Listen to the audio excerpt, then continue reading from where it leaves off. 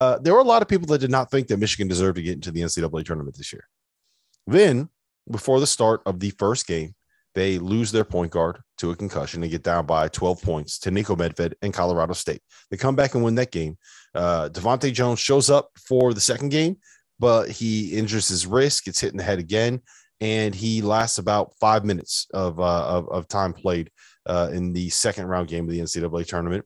And Michigan still finds a way to come from behind and beat Tennessee, who was, Jeff, as hot as anybody in the country coming into this tournament. So what is your how good has this job been by Juwan Howard? How impressive has it been to see Hunter Dickinson find a way to get this done? What's your overall takeaway right now on Michigan basketball?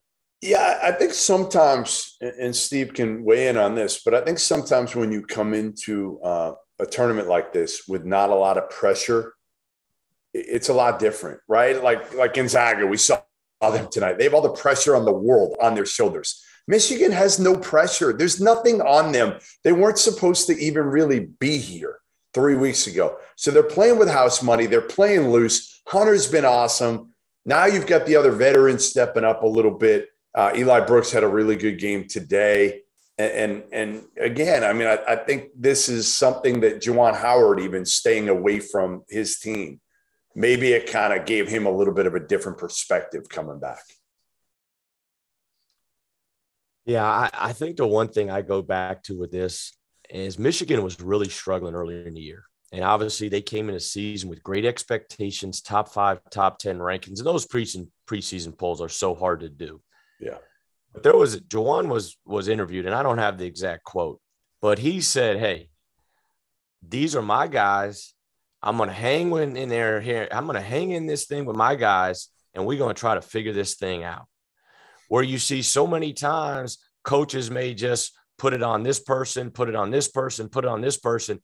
He owned it. He accepted it. He said, man, this is my group. I love these kids. We're going to coach them hard. And they figured out a way, man, to get better. And I was really impressed. Obviously, Hunter was great today. Eli Brooks has been great. Oh, yeah. He was awesome. I mean, Tennessee shot 11% from the three-point line. I hate it for Rick Barnes in Tennessee because, man, they had a hell of a year, and Rick Barnes is a hell of a guy and a hell of a coach. But, man, I think this Michigan win, there's so many great moments again, and I hate to get on a storytelling, but the embrace with Juwan and Kennedy Chandler.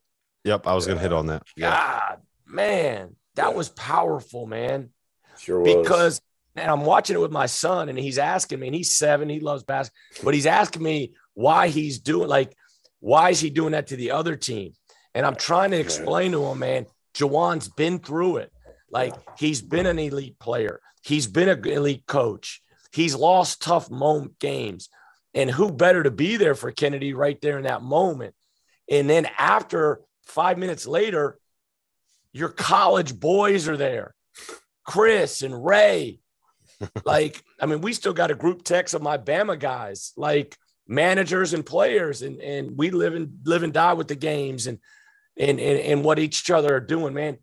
That was the coolest 2 moments I've seen in a long time. I thought that was just big time, and kudos to Juwan and the way he's got these guys going.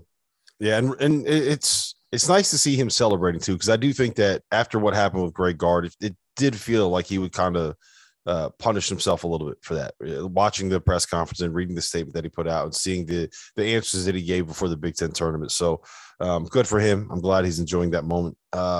Michigan is going to advance to play the winner of Villanova and Ohio State. I think that Villanova is going to end up coming out of that region, but how much fun would that be if we ended up getting Michigan and Ohio State in the Sweet 16 in San Antonio?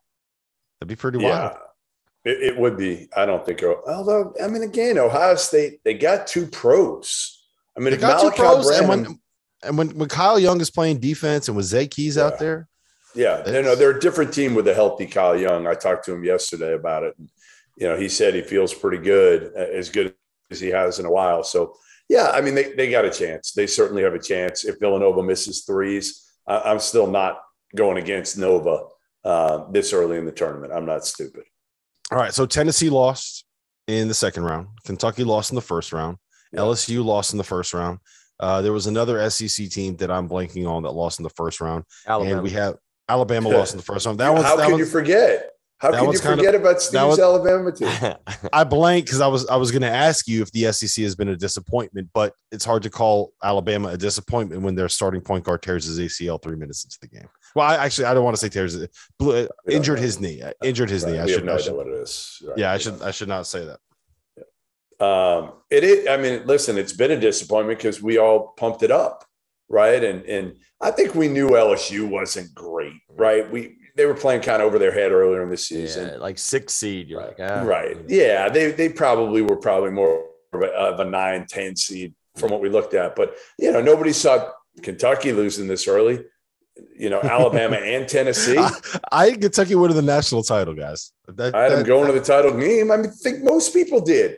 I mean, again, they fit. Like this was it's crazy to me. Somebody sent me a graphic today. I'm going to try to find this right now while I'm on with you. This is an unbelievable graphic of the last 7 years of Calipari compared to Tubby Smith. Ready for this? Tubby had more wins his last 7 years compared to Calipari's last 7 years now. Tubby had a better winning percentage overall. He had 13 tournament wins. Cal had 9. They both had 2 Elite Eights. And Cal missed 1 tournament. Tubby missed none. And Tubby was run out of town. Now, these idiot Kentucky fans out there, some of them are ready to run Calipari out of town. They were kind of ready to do it last year. And I remember I had to write a column on it. Like how dumb are you? Be careful what you wish for, because you could have bully Clyde Gillespie. You could have bully Clyde. But again, I get it. I get it. Like this year was probably harder in a way because, again, it built up their expectations. Last year, it was like, all right, let's just end the season. It's a COVID season. No one expected anything out of this group. This was the kind of the free shot, right? Where everyone was like, oh, wow, you know what? We're actually good. I thought we were going to suck. We lost to Notre Dame. I thought we were going to suck, and they ended up being good. So I understand that it hurts.